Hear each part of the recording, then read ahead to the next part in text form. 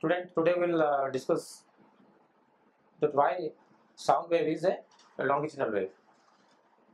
It is just an experimental observation, or we will take one tuning fork, and it will, and that tuning fork will be set into motion in air, and as the tuning fork vibrates in air, we'll see that the sound will travel in the form of compression and rarefaction. That will see how it is done.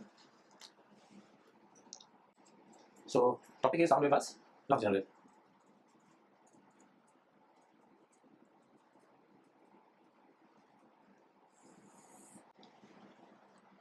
wave. Now I will consider a tuning fork here like this.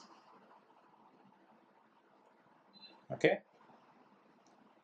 this is set into vibration. Before this tuning fork is vibrated, the air was still and the layers are equally spaced like this.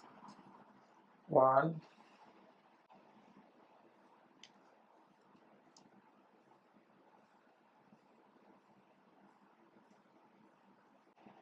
you will have air layers equally spaced.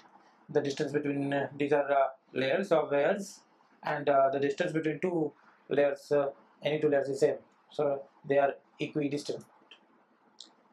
Now this is the case when the tuning fork is not vibrated. Once the tuning fork is set into vibration, this is called the stem and this is the prong. Okay,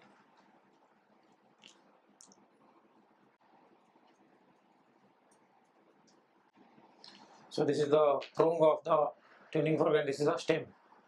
Now when that tuning fork is set into vibration by hitting on a rubber pad, say, then it will start vibrating. This prong will start vibrating to and fro like this.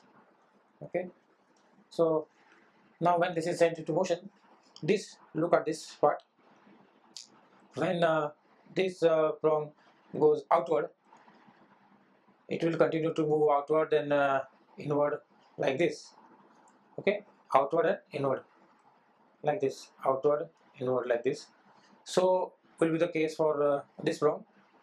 So that also will. So that means basically the prong will be like this. It will have it like this: outward, inward, outward, inward, outward, inward. So outward, when the prong is outward, it will push the layers of airs. So when it is outward, that means this is the case. Prong is outward,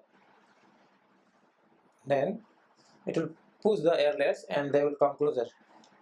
So now the layers will get closer, and the remaining you can keep like that. Okay, it pushes the layers of air and so on.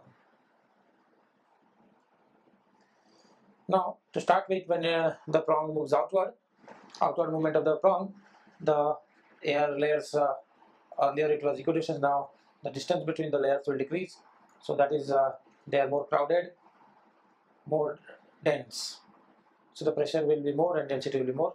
This region is called compression. Okay, compression is when layers are closer to each other. Similarly, it is during the outward movement of the prong. During the inward movement, now outward movement that pushes the air, during inward movement it will create space. Okay, create more space, so the layers will be wide apart. The distance of separation between the layers will now increase than the previous value. I mean to say that if this is the distance of separation when there is no vibration or there is no sound wave propagating in the medium. Now in case of outward movement of the prong, the distance it decreases because of compression. This will move forward like this, so decreases distance. And during the inward movement of the prongs, this will move like this, so it will create more space, so there will be increase in the distance of separation between the layers. So this basically this layer will now increase, so there will be increase in layers that will represent like this. Okay, So during the inward movement of the prong, I will say what is created is something like this. Okay, now that time the compression has moved forward to some distance, and the this is called the rarefaction. Okay, this is called rarefaction when the distance of separation between the layers will be more than the original equidistant separation. So what happens? This is during the inward movement. So let me explain once again. When the prong is not vibrated, the layers distance of separation will remain same, equidistant. When this moves outward, this pushes the layers and the distance will decrease. When it moves inward, it will create more space, therefore the distance will increase. So this region is called rarefaction. C stands for compression, R stands for rarefaction. C stands for compression, R stands for rarefaction. So inward movement of the prong will create rarefaction, outward movement of the prong will create compression. So because the prong moves both inward and outward every second, so it will keep on creating compressions and rarefactions, and these compressions and rarefactions will travel, okay, will travel in through the air. So this is how, and this conformation of the propagation of compression and rarefaction in air, uh, and this is how the molecules of air will oscillate to and fro in the direction of propagation of the sound wave. So what we're discussing is that the sound wave is traveling in this direction.